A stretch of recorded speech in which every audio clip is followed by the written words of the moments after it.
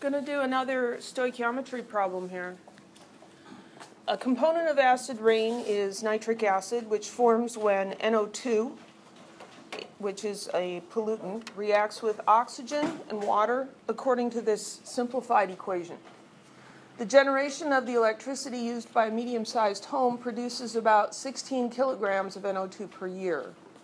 Assuming there's adequate oxygen and water, what mass of nitric acid in kilograms can form from this amount of NO2 pollution? So there's lots of words in that problem. The words give it a story, give it some relevance perhaps. Most of the words can be ignored when you're actually solving the problem. It's the numbers. So let's find the numbers and make some sense out of them. So here we've got 16 kilograms of NO2. I'm going to use my balanced chemical equation to organize the numbers. So under NO2, I'm going to write the number 16 kilograms, because that's what they're telling me. Got 16 kilograms of NO2. Then they're saying, well, assuming there's plenty of oxygen and water, which, in the air there probably is. The question is, what mass of HNO3 in kilograms can form from this amount of NO2? So the question is, how much HNO3, and the unit requested is kilograms. You see how I pulled that out of there? Interpreting the story problem is a challenge for many students. And if you need help with that, please ask me. Okay, so now we've got a mass of one substance, and we need the mass of another substance, and we have a balanced chemical equation. This is going to be stoichiometry. And what is the usual path for stoichiometry? Grams to moles to moles to grams. But this time they didn't give us grams, they gave us kilograms. And they want kilograms at the end. So could we do kilograms to grams to moles to grams to kilograms? Sure. We're just going to add a little step on each end. There's multiple ways that you can do this. I'm looking at this slide and I'm thinking, I don't feel like I have enough room on here. And I'm thinking this stuff at the top, not so super useful, so I'm going to get rid of it. My magic wand.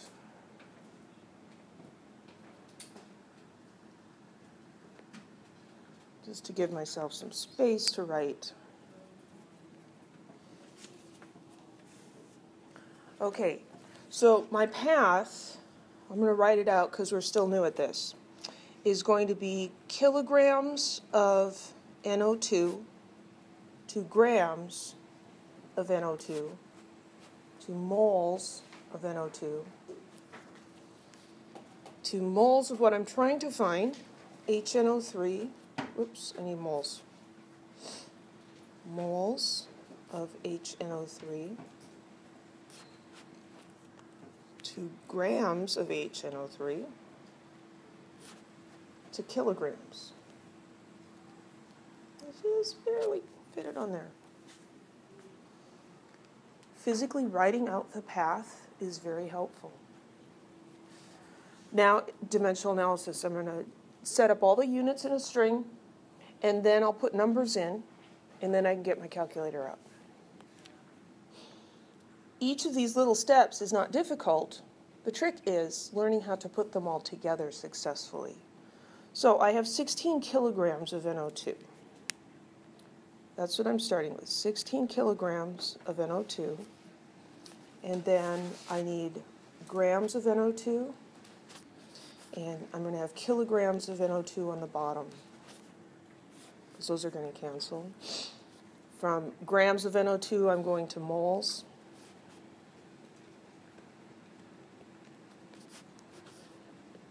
Grams of NO2 will be on the bottom.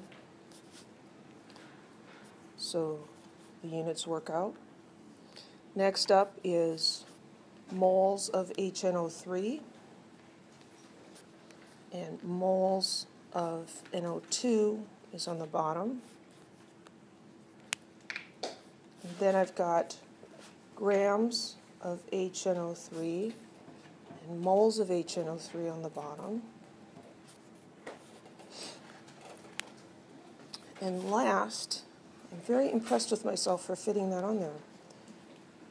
HNO3 kilograms divided by grams of HNO3.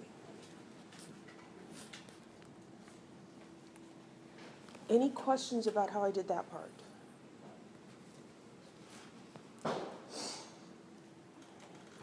Now we need to put numbers in these things. Because the key to dimensional analysis is that each of these terms that we're multiplying by is numerically equal to 1, which means the stuff above the line has to be equal to the stuff below the line. So again, we can do these in any order. I like the middle one first because it comes from a balanced chemical equation. So I look at my equation. I've got 4 moles of NO2, and I've got 4 moles of HNO3. They each have a 4 in front of them. So I'm going to put those 4s in here. Yes, you could cancel them out. I don't bother. I think it's clearer if we actually just write the numbers in. I think the next easiest one is the kilogram to gram conversion. Here, the prefix kilo is in the denominator. That means I need to put the numerical equivalent on the other side of the line. Kilo means 10 to the minus third. Sorry, 10 to the plus 3. 1 kilogram is then 1 times 10 to the third grams. And then over here, I have the opposite conversion. I have kilo on top. 1 kilogram is 1 times 10 to the third grams. What's going to happen with those conversion factors? They're going to cancel out, aren't they? So there are some little shortcuts you can take. If you look ahead and you recognize, well, I'm going to do a kilograms to gram, and then I'm going to go grams back to kilograms, those are going to cancel out. You could leave those steps off, but I'm not going to do that in my example, because if you don't recognize that, you can do it this way, and you'll be just fine.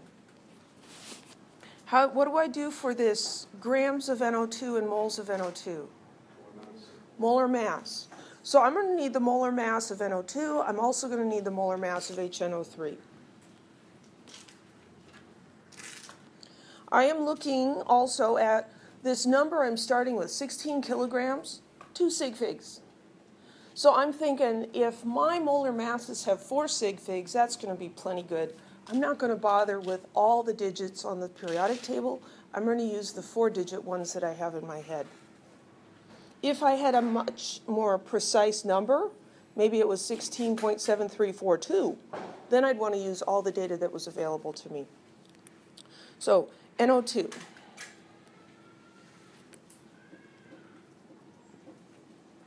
Well, that's a new sound in the hallway. Somebody's baby is very unhappy. So NO2, 14.01 plus 2 times 16.00.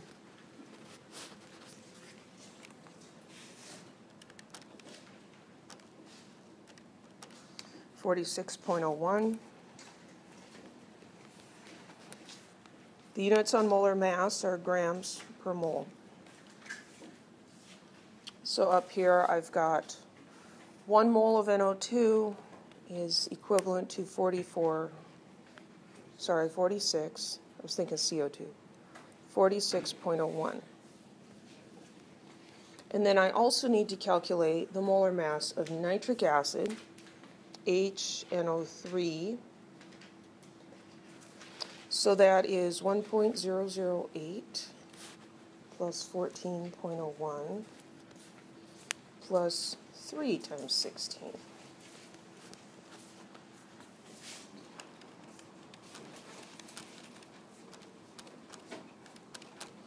(63.018) grams per mole. So 1 mole, 63.018 grams. Any questions? Now we got this big, long, scary-looking equation. You just get out your calculator. Go left to right, top to bottom as you go. There's no need to write down intermediate values with this method. You just calculate and write down an answer at the end. So I've got 1 times 1 EE3 divided by 46.01 times 4 divided by 4 times 63.018 divided by 1 EE3. And the answer I'm coming up with on my calculator is 21.9145 blah, blah, blah kilograms. I need 2 significant figures, so my answer is going to be 22 kilograms of nitric acid.